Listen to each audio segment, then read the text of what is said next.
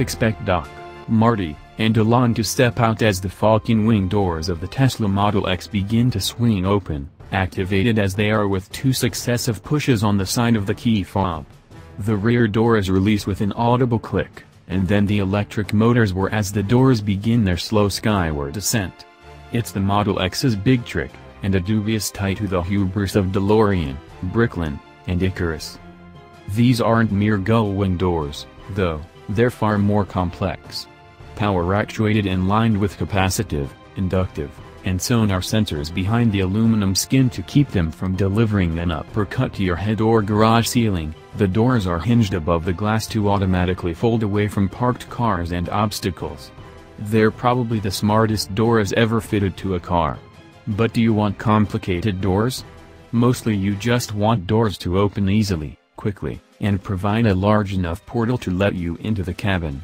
Fully open, the Falcon Wing door provides a large entry, but it's still easy to smack your head on the tip of the wing. There's a wait, too. The Falcon Wing doors take 5.5 seconds to open, 6 to close, and occasionally the sensors halt their progress, even when there's nothing in the way. For as smart as these doors are, it turns out that even semi-sentient doors with echolocation are pretty dumb. And yet, the dumbest part of the Model X is the first thing you will show off. The rest of the Model X isn't dumb, far from it. Tesla's third act, after the Roadster and the Model S, the Model X is a fully electric 3-row SUV. Built alongside the Model S in Fremont, California, the X shares much with that hatchback, including significant parts of the chassis and the aluminum structure, plus the electric motors and the battery pack.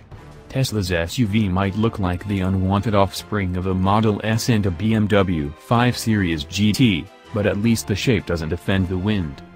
The claimed drag coefficient is a very low 0.24.